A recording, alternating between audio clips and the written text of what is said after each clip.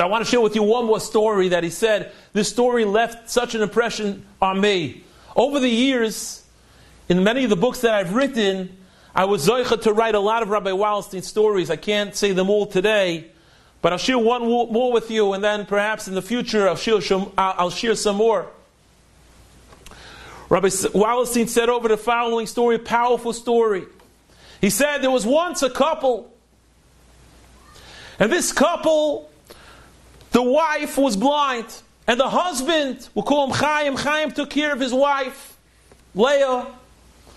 He took care of her, Yom v'Layla, took care of all her needs. She was blind, she couldn't do much. She couldn't take care of herself, so he took care of everything that she needed. He went shopping for her. He cooked for her. He took her wherever she had to go. One day they're listening on the radio, and they hear news that they've just developed a very amazing, incredible concept, that they're able to do an eye transplant, and someone who wasn't able to see will now be given the gift of vision, of life, be able to see again. And when she heard that, there's a special doctor in Manhattan that can do such a operation, she said, we got to call Chaim, call him up, find out if we can get an appointment. And so he calls, and he tells his wife, I'm sorry, but they said there's over a 5-year waiting list to get onto this doctor's list of transplants. She was so discouraged, so sad by the news. She says, Oy vey, come on, call again. And every week she tell him, call. Maybe there's hope, maybe someone will cancel. I want to have the opportunity to see again. And finally, a few months pass by, and Chaim comes to his wife and says, you're not going to believe this, Leah, but I just got the news from the doctor. I called up, and they said that you could come down for an appointment. Something opened up. I don't believe it. I can't believe it. She was so happy. She said, great, let's go. They go together, and they come to the doctor's office for an examination, and she's told that she is a candidate to receive this eye transplant, giving her hope to see again.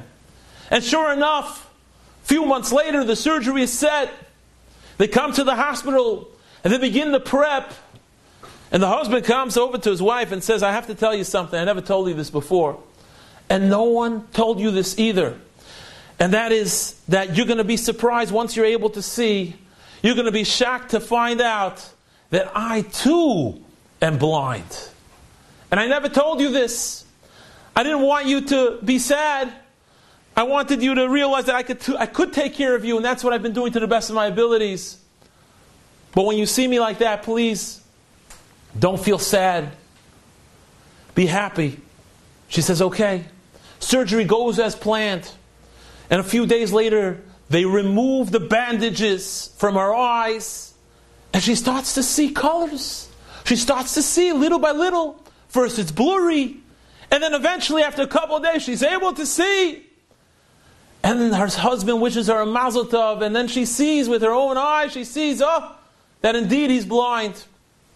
The couple goes home, and now their roles switch. Whereas he was always taking care of her, now she was taking care of him. She went shopping for him. She made supper for him. She did everything. She drove him to shul each day and waited for him to come back. She was a great wife. But after doing this for a couple of months, she felt something inside wasn't right. He's holding me back. I have opportunity now to see the world. I could go traveling. I could go shopping. I could go on trips, on planes, vacations. But my husband's holding me back. And after thinking about this, she was ungrateful. And after thinking about this for a while, one day she comes home to her husband and says, Chaim, I've been thinking about this for a long time. And she breaks him the news that she's thinking of getting a divorce. And Chaim is shocked. He's shocked. But he says, listen, if that's what you want to do, if that's the way you want to go, no problem. I respect your feelings. The next day she comes home. And she comes and she says, Chaim. And he doesn't answer. She looks around and he's gone. And all of his belongings are gone. He goes to his room and sees that on her bed there's a note. There's a heartbreaking note. And in the note, Chaim writes, Dear Leah, I'm so happy for you that you're able to see again. I'm so happy that you have eyes now to see the world and enjoy life. You know, it saddens me that you decided after all this time that all the years that I gave to you, I dedicated to you, I gave everything you wanted. I was the best husband I could be. I gave you whatever I could, and now you're dropping me like this. I could forgive you for that, but there's one thing that I could never forgive you for. And he says, you know, when I saw how much it meant to you to get the ability to see again, I said to myself, you know what? There's a 5-year waiting list for an eye transplant. And you were so discouraged and depressed by that news. So I said to myself, you know what? What if? I called up the doctor's office. And I said, listen, my wife really wants to be able to see again. She wants that transplant. I'm able to see. Can I give my eyes to her? And she's reading these words. She's amazed by what she's reading. And she's crying. I want to be able to give my eyes to my wife. Can I do it?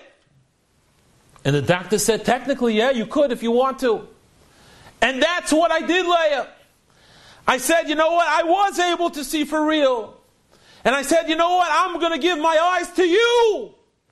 I'm going to give you my eyes so you can see. And I'm going to give the ultimate sacrifice for you because that's how much I loved you. And that's what I did. So I can forgive you for everything. But I can never forgive you for taking my eyes and then running away from me. Said Rabbi Wallerstein, Hashem gives us on this Neshama. He gives us Kaviyachol. He gives us His eyes. He gives the ability to see, to live life, to love life. And He gives us a Torah and mitzvahs and a life to appreciate the gifts that He gives us, to thank Him every single day. And if we take those eyes, if we take that neshama and we dirty it somehow, and we don't look at what we're supposed to be looking at, and we don't use our neshama properly, and we don't go in the ways of the Torah, then we're being ungrateful, just like that wife was. I don't know if that story is really true. I believe it's a mashal that Rabbi Wallerstein was teaching us. But what a powerful lesson it is in life. Let's live life to its fullest, to its max. Realize what Hashem gave us. He gave us a neshama. He gave us life. He gave us a part of Him. A chelik elikam imal. What are we going to do with that life? We're going to live a life of Kiddush Hashem. That's what we're going to do. We're going to give it our all. We're going to be inspired to become greater. To become a little like Rabbi Wallerstein. A little bit. We can't really fill anyone's shoes, but a little bit. A little more passion in our Yiddishkeit, in learning Torah, in davening, and in Ahavas Yisrael, B'ahavta l'recha kamoicha. If we use those eyes properly, we use our eyes to see the good, the ayin tova, see the good in people, see the good in life, see the good of what it means to live a life of Torah and mitzvahs, we'll have a happy life. We'll be able to fulfill our tafkid.